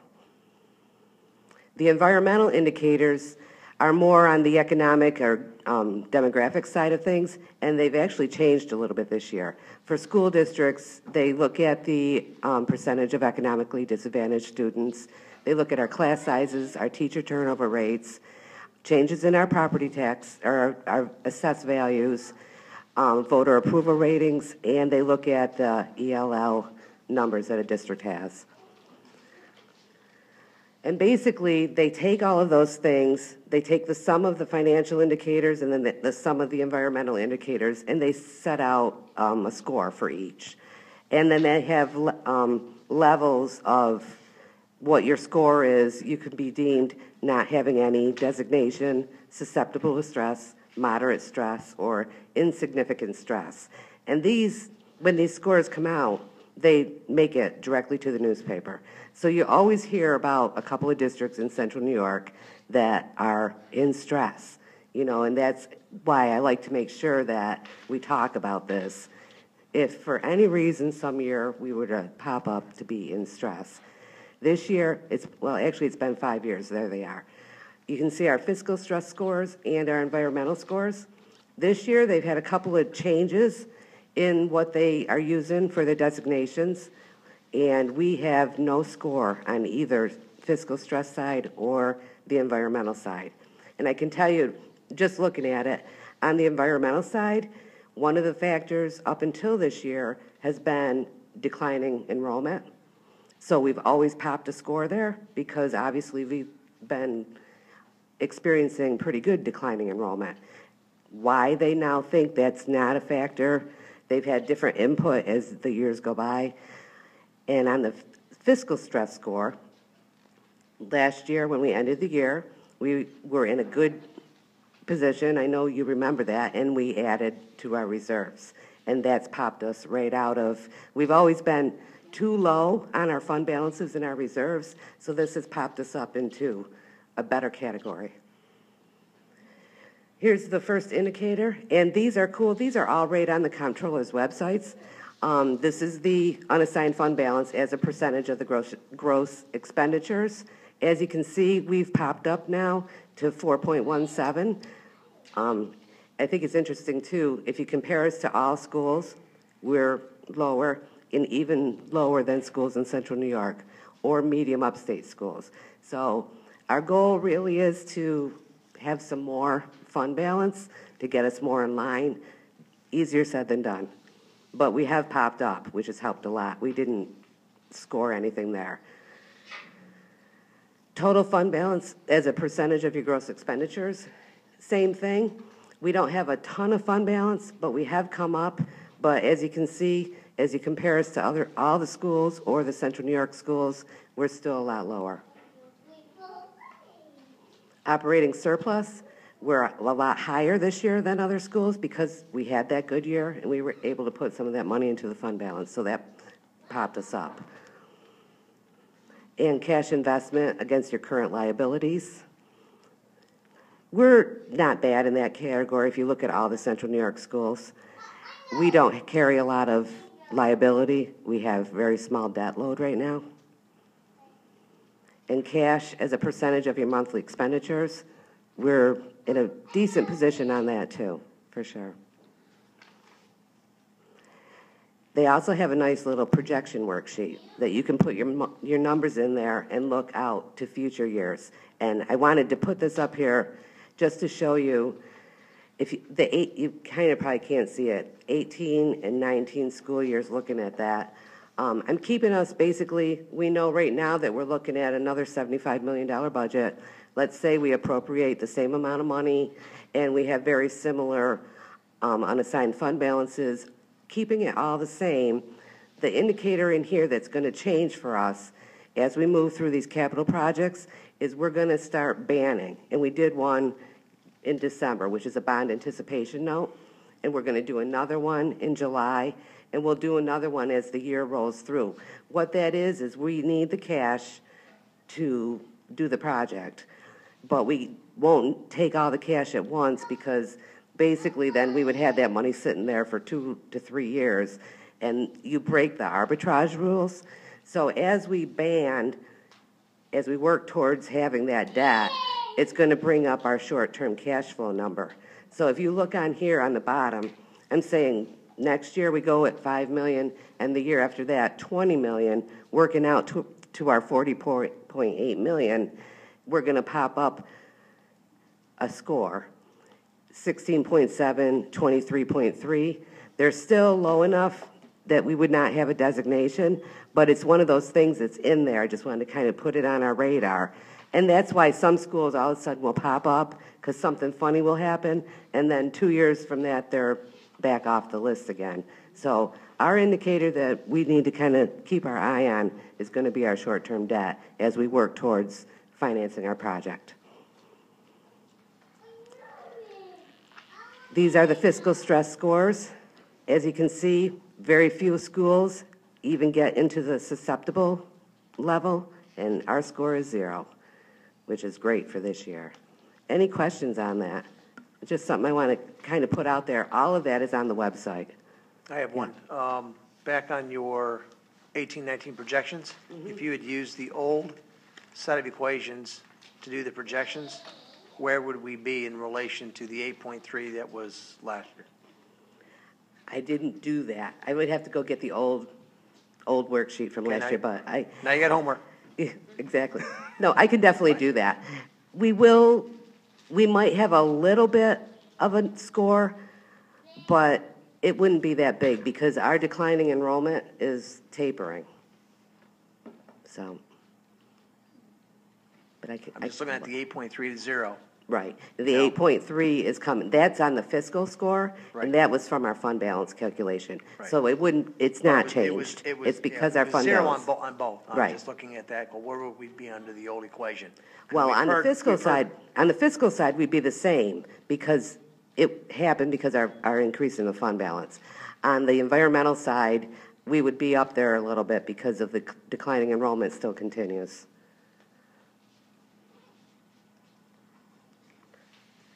Next board meeting, we'll get back into the expenditure side of things with some proposals on what we're going to do with the budget. Tom will do that. Yeah. Thank you, Maureen. Yeah.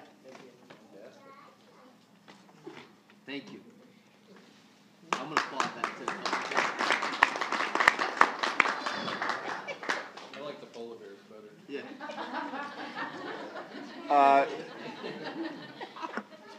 As a lead into the superintendent's report, I'll just say I'll direct it to the board, just food for thought. But it's ironic to me that the same people that are managing our state budget are giving us a fiscal stress score. So I'm just saying I don't put a lot of stake in their calculation because when I look at districts that have gone through like what I consider actual stress, I don't think there's been good precursors. I don't think it tells anything. I don't think they give corrective action until they use it as an excuse to come in and try to take over the responsibility of a district. So that's just my opinion. I was going back to Teresa's presentation, but I know that you're all hearing about the push that the unfunded mandate that we're taking more special ed costs. That was what she was talking about with the the push from the county money into the district money. So make sure you keep that on your radar as far as the legislation. It's the preschool being paid for by the district versus the county. Yeah, and that's something, again, as you alluded to, I will be talking at the next budget presentation about those expenditures. And again, whenever I seem to say something, it's just natural. A district is a microcosm of society, and there are rumors that fly. It's our job, and it's the board, inevitably, is the job to oversee me to say, okay, are we maximizing all of our resources to constantly improve the programs for those students that you just saw and students like them that are standing here? So it's very difficult decisions that we have to make, but we have to make sure that we're constantly improving. And in doing that, there are going to be some decisions that are going to be unpopular, but we always have to say why we're here. And we're here for the students to make sure that we're putting out the best program that we can. Thank you. Your superintendent report. All right, superintendent report. I want to give a big shout out to a very, very special night, and that was the Wall of Distinction. Linda House and Maria Bullock do a fantastic job putting this on. Dean Burdick, Mary Ellen Camiso, who works at the district office, and Ken Sherman, mayor, were the three inductees this time. It's very heartfelt. If you never had an opportunity to go to one of these, I would suggest that they're giving their speeches and they're tearing up because that's how much it means to them. Again, it's somebody that was either an alumni or that has worked for the district for 20 years. Maria's, right, 20 years? Or more. It is very, very powerful. I loved seeing the family members and the way that they embraced and got to share in that moment with their respective family member that got put in. That was excellent, and that was this past week. Congratulations to our students that attended the DECA State Conference. We had some board members that had traveled up there to see that, joining myself. It's the second year in a row I got to go, and it's just truly amazing. We talk about those attributes of a Central Square graduate: effective communicator, confidence, problem solving, teamwork, and that was exemplified. So we had Alexander Lotito. Yeah, I know. I forgot him. And I am sitting on a book right now, just so everybody else. Thank you. Yes, just make yourself a little higher. Business. So Alexander Lotito, he was business growth plan, first place. Taylor Converse, job interview, third place. Christopher Suchecki, startup business plan, fourth place. Our top 10 were Emily Panic and Nicholas Wines, business law and ethics, Franklin Derzinski and Logan Foster, hospitality services, team decision making, Kalel Atkins, quick service restaurant management, Caitlin Lanning and Gabrielle Strong, travel and tourism team decision making, Robert Howley and Caitlin Meagle, entrepreneurship innovation plan, Sean Smith, principles of marketing, Yesha Patel, hotel and lodging management. Great job. We saw a couple of our teachers that were up there did a fantastic job. Michelle Nelson does a great job. It's just great not only to see them there, but to see everybody from across the entire state come together. The board got to ask some questions of the students. The students were great coming around and kind of sharing things. But it is so intense of what these students have to go through. It's pretty remarkable. I don't know if when I was in high school I'd be able to stand and do that to the degree that they do. I don't think that I could. It's just so impressive. So we're big supporters of any opportunities to give students an opportunity to do that. I see a business teacher in the back. Ms. Nicole Heath is here. And again, if you ever have an opportunity, you have any questions, you can ask her. And we thank you. She's doing a great job with the little girl back there. The VEX Robotics team, this is something that I find just, again, very fascinating. They competed at the New York State Championships this past weekend and won the State Championship Excellence Award and also a second place in the Championship Robot Skills Competition. This qualifies the team for the VEX World Championships, Worlds in Louisville, taking place over spring break. And again, I want to just touch upon that. These are students over spring break that are dedicating themselves to do this. The Excellence Award is given to a single team, and it's the highest award given at the competition. They thanked Mrs. Vant, which I saw her today, and I thanked her as well. And she didn't want to take any of the praise. She said it's all the students' hard work. She's a huge supporter and who has been working with them. The team received a banner as state champions, and they would love to come to a board meeting and to thank the board. We are planning that for our next board meeting, for your support, continued support. Joe Weaver and Trevor Walker both won medals at the New York State Indoor Track and Field Championship at Ocean Breeze Track and Field Complex on Staten Island. Both students also broke the Section 3 record in their respective events. Congratulations to both. Congratulations to the members of the Central Square High School Winter Drumline for their much improved performance and competition this past weekend. This coming weekend will be the annual home winter drumline show at Paul V. Moore. I will be there. They got to actually present as part of the Winter Guard home show this past weekend, and it was fantastic. Great news from the Winter Guard home show this past weekend. The varsity Winter Guard placed first over 2 schools. The junior varsity guard, in spite of being moved up a class, placed first in their class over 4 other guards. I had to talk to a couple of parents that are heavily involved in supporting and volunteering, and what we're watching, they explained to me, I never knew that you could actually bump a group up because they're that good, and they were just dominating at what they do. So I thought that's fantastic. I also learned that you don't lose points when you drop the baton. It's how you recover after. And I just thought, wow, that's a life. Sorry, what is it called? What is that? The saber and the rifle. This is why we didn't ask questions on finance. I'm a lifelong learner, and that was awesome. And it's not a flag, it's a banner. Thank you. So that was fantastic. And again, I want to take a note. The parent volunteers it's just truly remarkable to see. And again, we have that in sports, and we have volunteers and we have boosters. What you see with the Guard and what goes into that is extremely impressive. There were several board members that were there in their role as parents that were also volunteering throughout the day. I didn't get there until 3 o'clock to 9 o'clock, but the parent volunteers and several board members were there way earlier than that in the morning to help set up. Good news, they do have a credit card now that you can use when you come in. I thought that's fascinating. Yes. Good news from Paul V. Moore. According to a letter we received from SUNY Oswego, we are on pace to set a new record for freshman applications. We had our winners for the Citizenship Incentive Award for February from the Chamber of Commerce. Our winners were from Paul V. Moore, Megan Dean, and Nicholas Stevens. From Central Square Middle School, Angelique Haberer and Carter Stark. I got to go meet with both of them. The middle school, we got there at about 7:20. Right when they got off the bus, we came down. I awarded them with their recognition certificate as well as gift certificates. So just real quick, this is something that the Brewerton Chamber of Commerce wanted to do, and they didn't want it to be about grades. They wanted it to be about character. So we draw names from the middle school and the high school, and as long as you've never had this year a behavioral referral, you can qualify for this. And it was pretty great to see. It was like $40 gift cards, embroidered jackets, and the students were extremely appreciative. Those pictures will be on our website soon enough.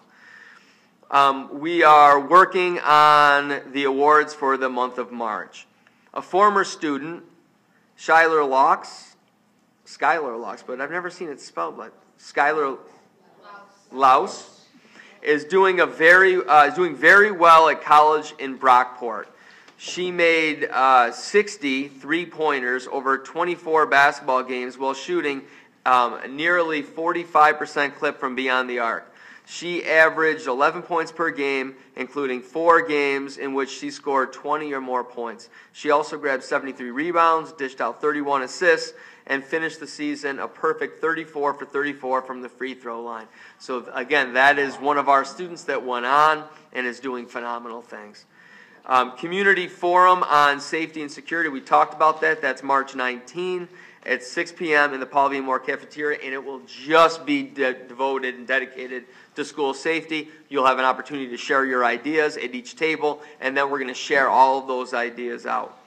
I just want to touch upon this. So March 14, I've been getting emails.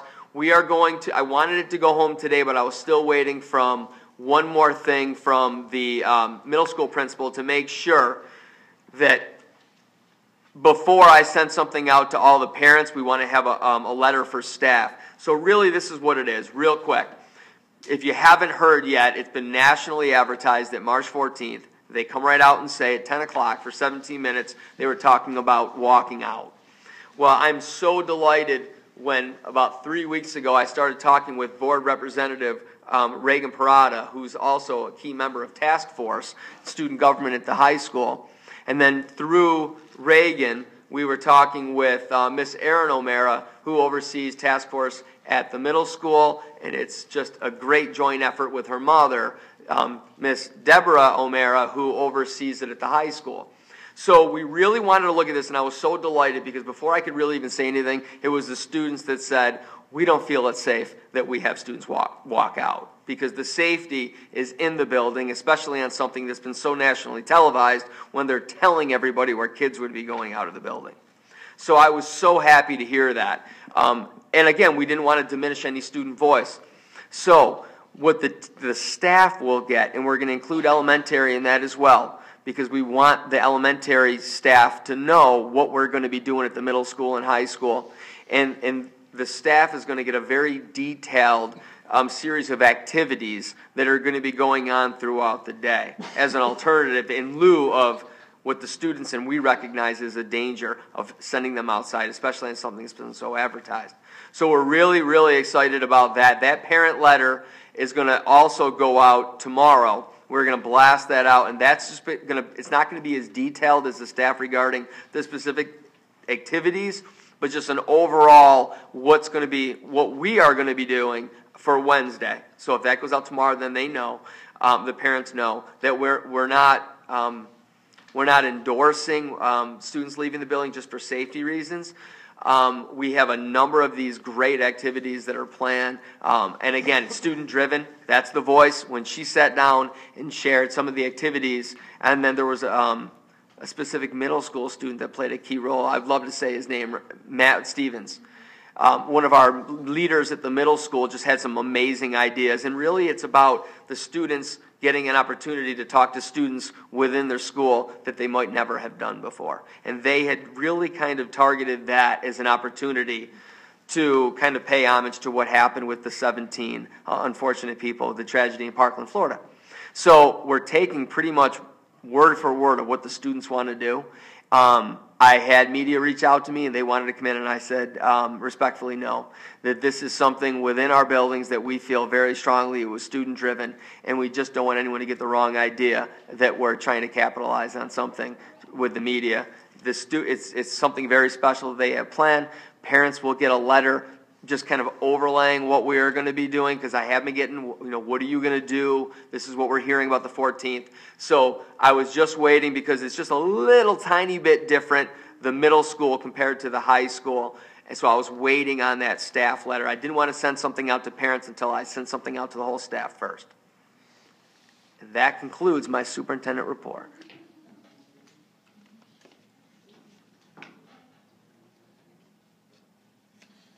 That is a great point. So on Friday, we had the Leadership Student Conference. Is the second one that I got to see. It is, again, student-driven. What I would like to do, and I don't feel uncomfortable putting her on the spot to talk about it since she played such a key role in the student leadership. I got to actually run a session with Reagan. If you just want to just real quick just give an explanation about the student leadership and all the districts, why they come to it.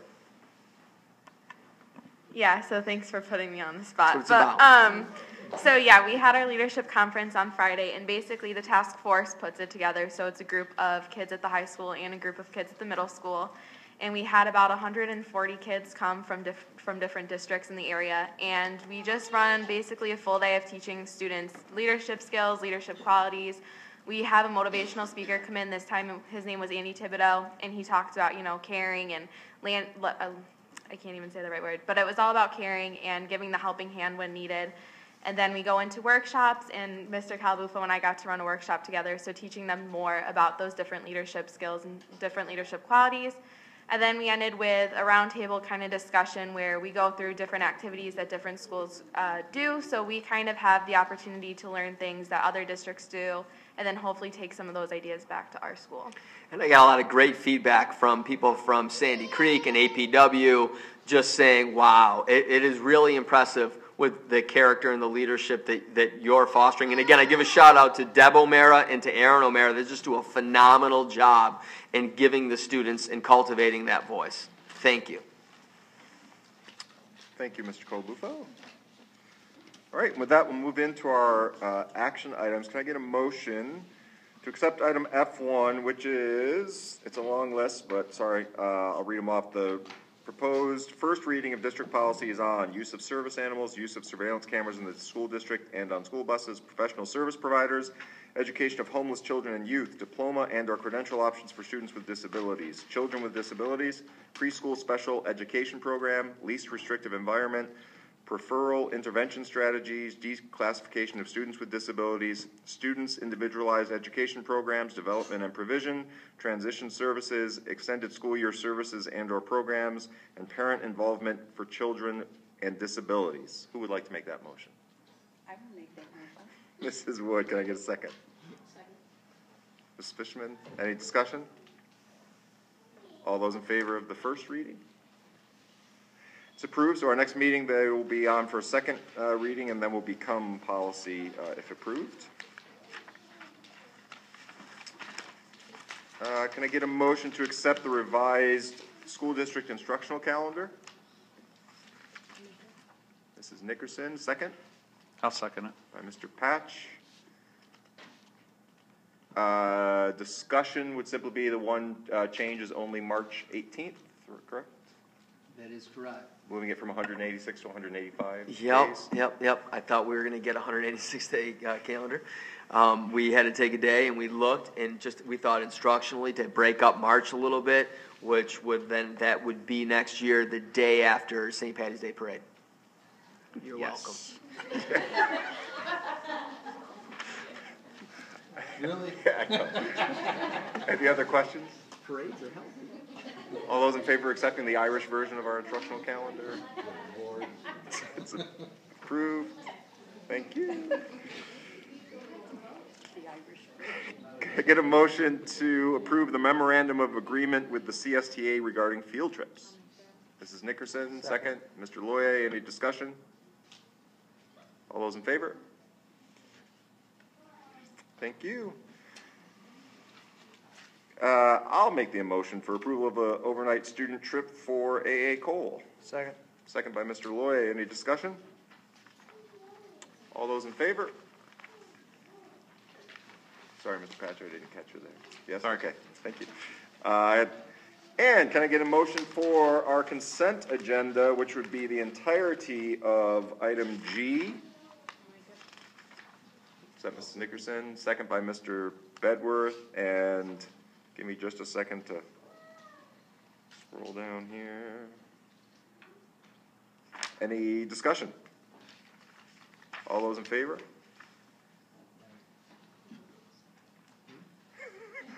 All those in favor? It is unanimous. Thank you. And, sorry, it's folded under. Can I get a motion for item H, personnel, instructional, non-instructional? Mrs. Wood, and second. Ms. Nickerson, any discussion?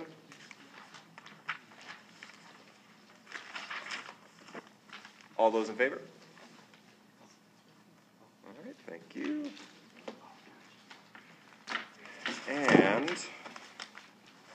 sorry, it's hard to see. That's part of H, the top of the last page there. Yes, it is. Okay, thank you.